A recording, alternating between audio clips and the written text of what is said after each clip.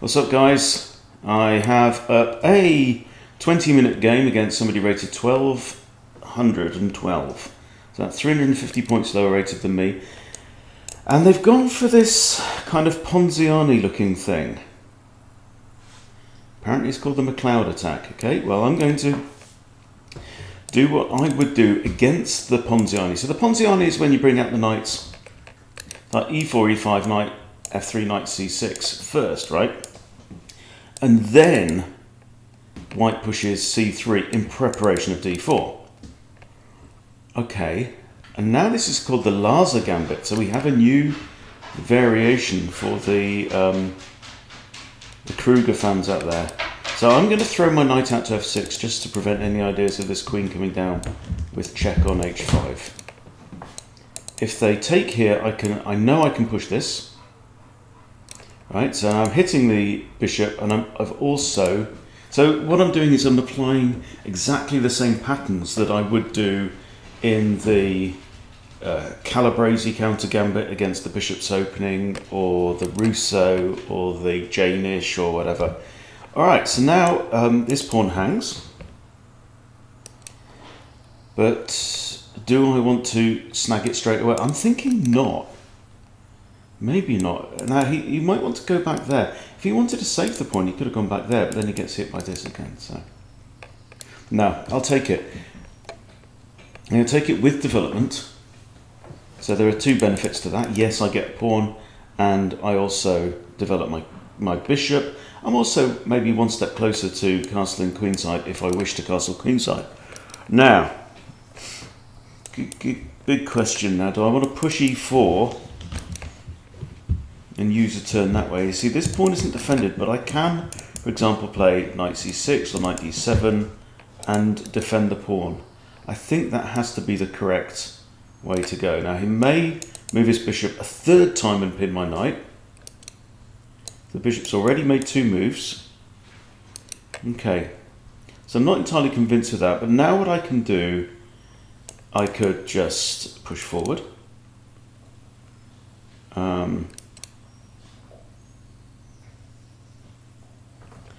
I could drop my own bishop back, but that feels a bit... I don't know. Bishop back takes. Fine. Bishop back takes here, takes. Then I can lose the pawn. I'm just going to push forward. If he wants to take here, I recapture with B pawn. Then I'll just develop and castle short. That's fine. Happy with that. The Laza Gambit. Well, well, well. See, I'm just not familiar with this McLeod attack at all. My opponent is called Sashin Bey 2000 from Turkey. Right. My dark squared bishop is a bit hampered for squares. It looks as though d6 is the best looking square for that. Then I can castle straight away, get my king out of line of this pin. Right, okay. Oh, he's traded. Wow. 1, 2, 3, 4 bishop moves in his first 8 moves. And that, my friend, is why you have no development.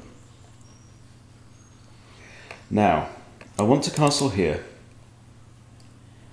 So the big question is, so if I castle, actually, I put my rook on f8. So I think that my bishop is free to go here if it wants to. Question is, does it want to? I think it probably does. If I come here, it breaks the pin on the queen. I'm just going to go there, actually. And then it just something tells me it's right. Key thing now, let's get the king safe and let's try and do something with this semi-open file. Wow, I'm going to call this guy Joe, not Sahin. He is Trader Joe because he loves to trade.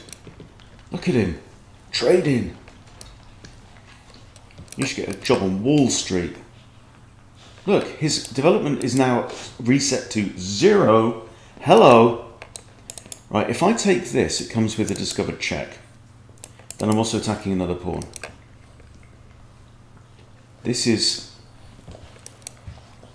So he's breaking a bunch of rules here. Now, I can take the pawn, yeah? But I don't have to. I can also castle. The thing I like about castling is it puts my rook on f8, lined up with that king over there. If I take, he's got 1, 2, 3 options to recapture. Let's just, got 16 minutes. There's no rush. No rush at all. Let's figure this out. Huh? Right, I take, pawn takes. His pawns are just terribly weak, right? I take, knight takes. I can pin the knight. There's no real gain to doing that. I think there's more benefit to me from castling than there is in trading pawns, because like I take, he takes back. I'm giving him free development of his knight or free development of his queen. Right now, bugger off. So this is just over ambitious play. Part of me, I like the look of bishop back to c8 and then to a6 with checking ideas. I feel like here it's just a bit cramped. Yeah, I'm going to do that. I'm going to drop my bishop all the way back there and make use of this gorgeous diagonal here. This is terrible, terrible play. I mean, this isn't 1200 play, in my personal opinion. Okay, now we've got holes all over the dark squares now. So part of me thinks coming here, then there, and the king can't go there, there. Right, so he's almost, yeah. The knight now can't do anything. The knight's only got 1 square. This is just horrendous. This pawn is also pinned by the rook. You see, we made that decision instead of trading pawns. So this is almost like a case study in when not to trade. Yeah, I decided to use that turn to castle and get my rook lined up with there. And now the bishop has moved, this pawn is pinned and can't take. If I take here now, okay, right, that's a reasonable move. Feel like I just want to throw this in.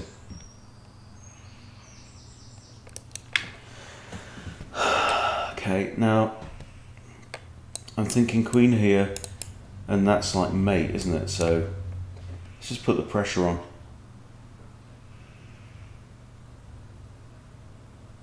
So I think what we'll do at the end of this, which I suspect won't take forever at this rate. Look at these, all the holes in the dark squares, yeah?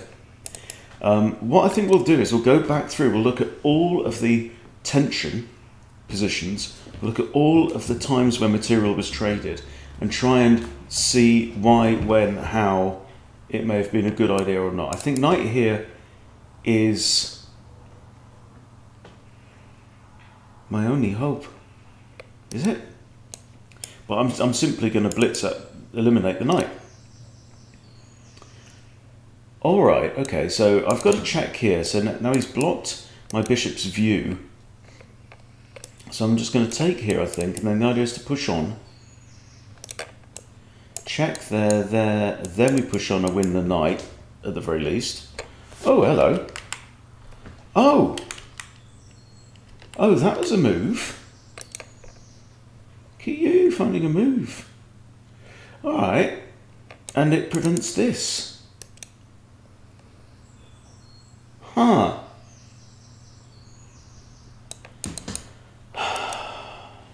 Just didn't think it through, did I? I just snatched at that one. Could come here and target b2 pawn.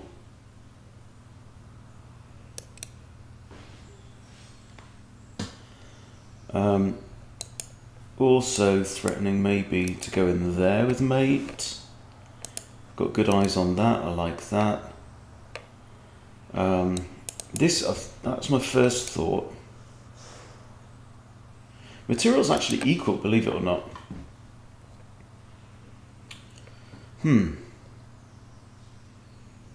This is why we should take our time.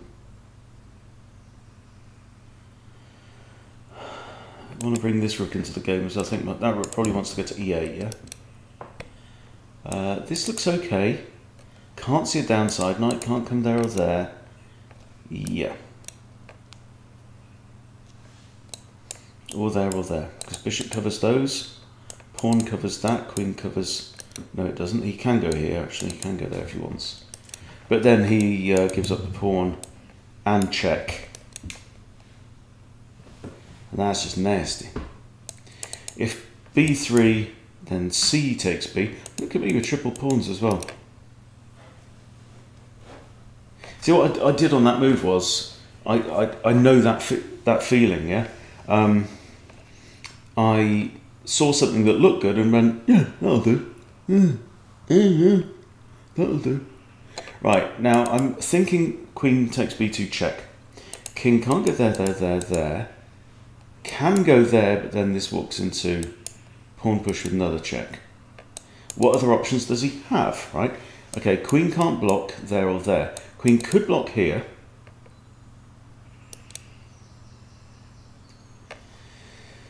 But if... Hang on.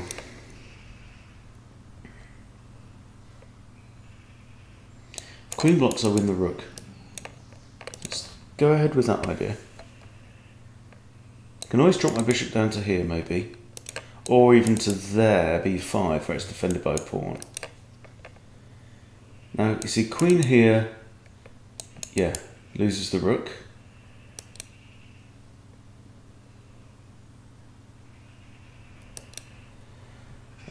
Queen can't go there or there. So that's kind of out. Right, what do we do? Take the rook.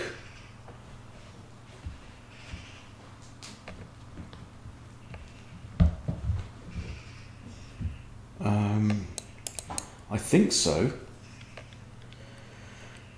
Then he'll take my bish. Then I might push the pawn up, yeah? I might also play rook a e8. Just increase the pressure on that side of the board. This knight is now kind of offside, but if I come here... Oh no, he's got to move his queen. Okay, so where's he going to go? Where's this queen going to go? Right, can't go anywhere up here. Can't go there, can't go there, can't really go there because he's now down material. Takes the pawn. I have a check.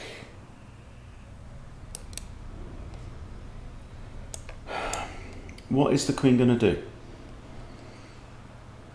Okay, so all these are out. Here I just grab the pawn. Here I just grab the pawn. So that doesn't work. Here I take. So that's not on. Also, all of these are out. So I'm thinking.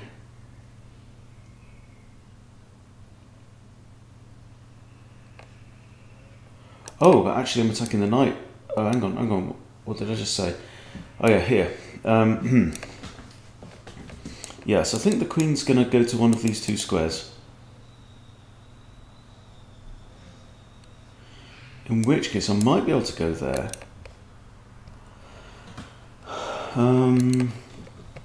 Or I can just grab this pawn. I kind of like that. Nice centralised queen. Checkmate threat there. Generally good.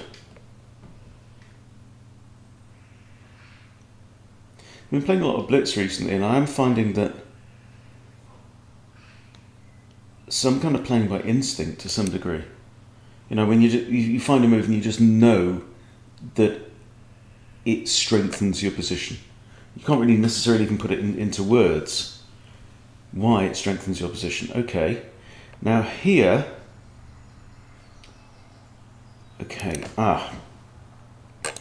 so I want to do this. Now if he takes my rook, I come in here with check, but then he's got that. So think what I might, if I come here, I've got idea of that, you see, but then, has he got this idea? Is that what he's thinking of? This is quite interesting. So he's attacking a rook. If I come here, let's say I save the rook, yeah? He comes here with a fork. I go maybe there. He takes rook anyway. I dive in with check. He goes on the back rank. That's when I want a rook handy. So let's say here, he goes, haha, I got you in a fork, didn't I? Right? Or has he even got queen there? Drop my queen back, he takes. I go in with check. King goes on the back rank. I get the knight back.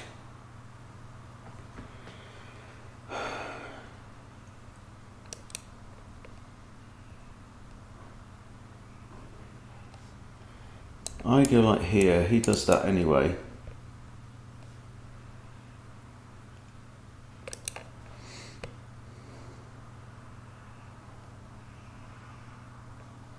He's attacking one rook, yeah. Let's have a think.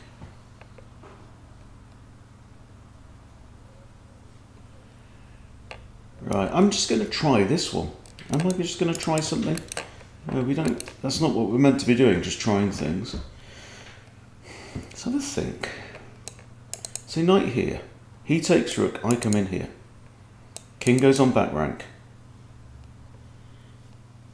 Oh, everything's kind of defended. My queen's there. I win the knight back. I think that's about as good as we've got. But if I come here and he goes queen check, I just hide in the corner. So I'm going to come here. I'm going to do it that way. If queen check, I can just trade queens off and probably win, because I'm up in exchange. And I've got the only bishop. Okay. Sold. That's a no-brainer. King's running out of squares. If I go here now, he goes there and forks, so we don't want that. So I've got, I can't go on that light square there. I can't go there.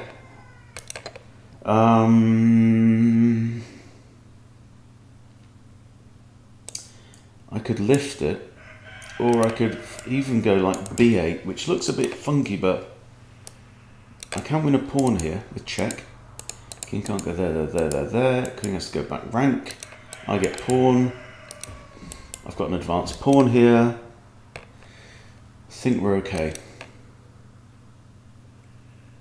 So a bigger factor in chess appears to be as you get better. Oh, well that's interesting. Yeah, this factor is the concept of figuring out when you can to secure a winning endgame, right? So it becomes sometimes less about trying to bash through and force a win, but when you can see, yes, I know that I have a win on the cards here, you just push on and do that. So he's got options, yeah. So he can defend the knight with the other knight. He could have defended the knight with the king. Either way now, I mean, I can now attack this knight because it's the defender of that, but if I take this knight, then this knight can't recapture it, because this knight's pinned, it's not really defending that one. So if I go there, for example, he does that, I take, that's fine. I can simply grab the pawn on the way by as well. Well, I think this looks alright. Whatever he does, you know, if he grabs that, it doesn't matter, I just take this. King's in check. Now this would be two knights for a rook, and that ain't bad. But I also have... The other thing that he's done actually is he's pinned his own knight. They're now both pinned. So now what about just c5? Knight moves, I just win the rook outright. c5.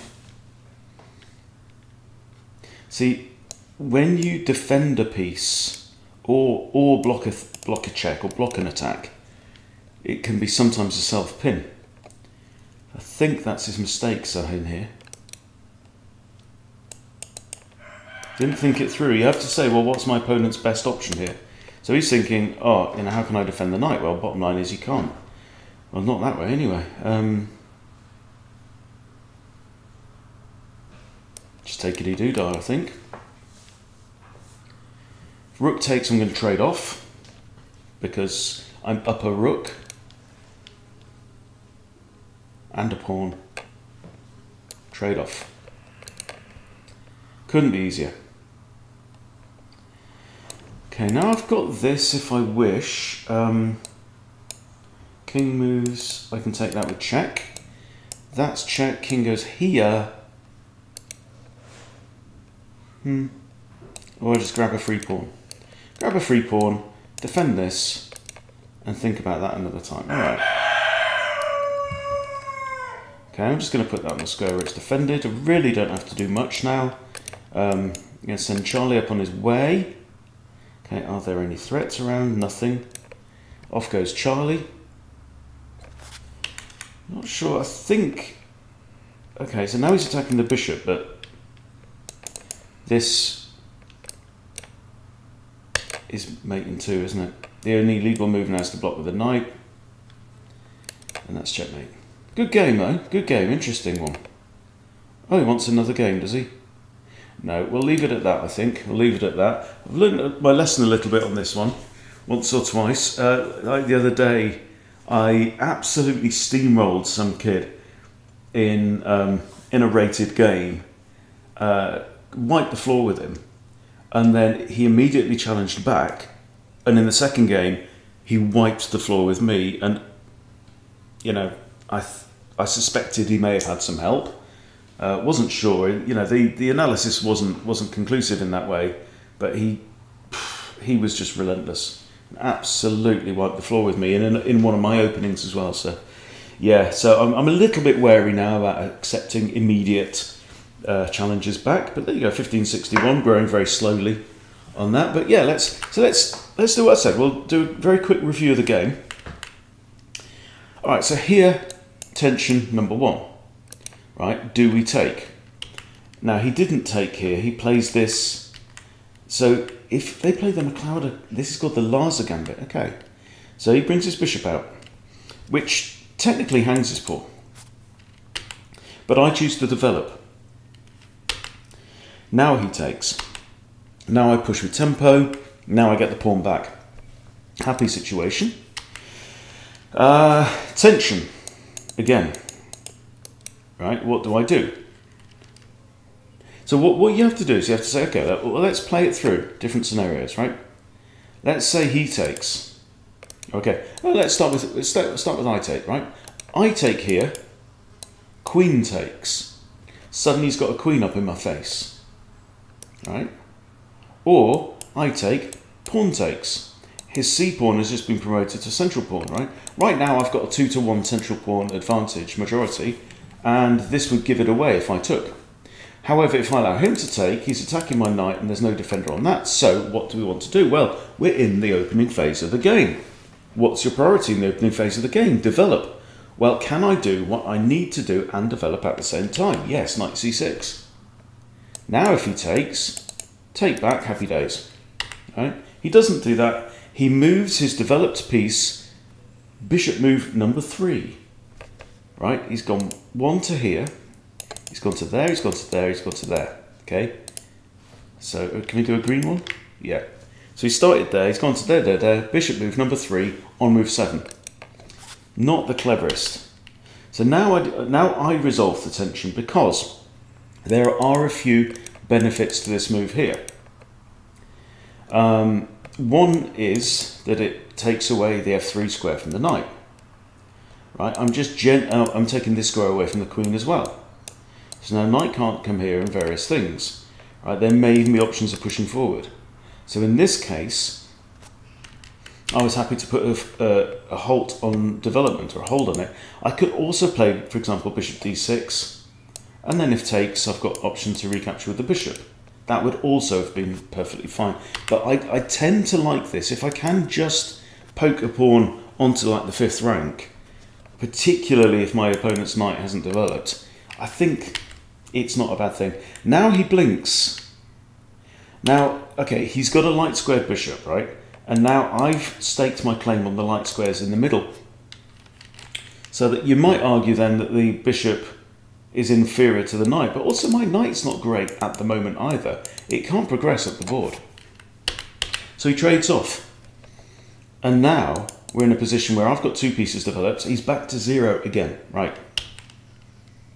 Tension. Well, it's not tension. He's attacking my knight. I'm not attacking him back. So here I decide to break the pin. And he blinks immediately. Right. So here, right, it's white to move. It's 3-1 in terms of developed pieces. So white could, for example, develop a knight. And then it would be 3-2. So after his move, he would be 1 behind. However, here, he's 2 behind. You see? Difference? He's still 2 behind, because now he's pushed a pawn. Right, and now we have an interesting situation. Do I want to take here? Do I want to risk that? It's probably okay. But in this instance, I decide to develop my queen, right, which is what we want to do. Final steps of development, get castled, get the queen off the back rank, connect the rooks. When the rooks are connected, you know you've completed development, right? And this comes with a threat. I'm threatening to capture here with a discovered check. So he moves his king. Now he's given up castling rights. Now I decide to castle, remember this is the key one, instead of initiating the trade, because I realised that initiating the trade was just inviting my opponent to develop for free. Why would I want to do that? Right? The huge imbalance in this game so far is 0 development, and he can't even castle anymore. He can't even castle. And all his junk is still on the back rank. Yeah, I'm done. I'm ready to start attacking now. Yeah, he attacks my bishop. I drop back, eyeing up this angle. And now he pushes a pawn, okay? And really from this position, I think, what's that, like move 14, if we pull up the game review, I think it's going to have white, it's got to have white like +4 or something from that point, I would imagine. Sorry, black +4, not white. So it should be about -4. Yeah, so there's that, the one, what mate in 2? I had mate in 2. C4 is a mistake. What?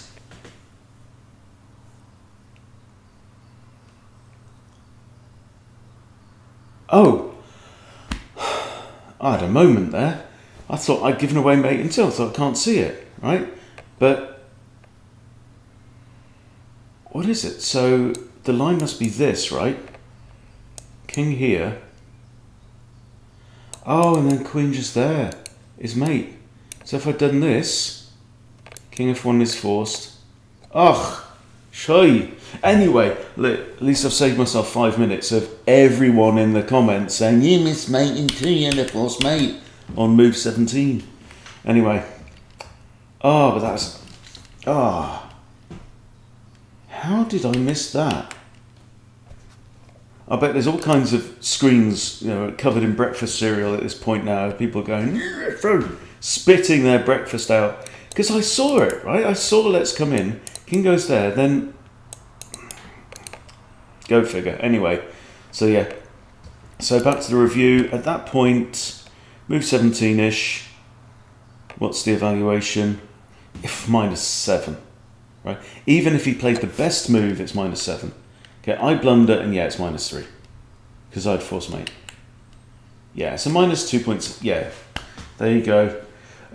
Sorry situation there, but I think a good case study in trading and not trading, and this stuff really does come with experience, but all you have to do is just sit there and go, look, let's look at it both ways, right? Well, there's usually 3 options.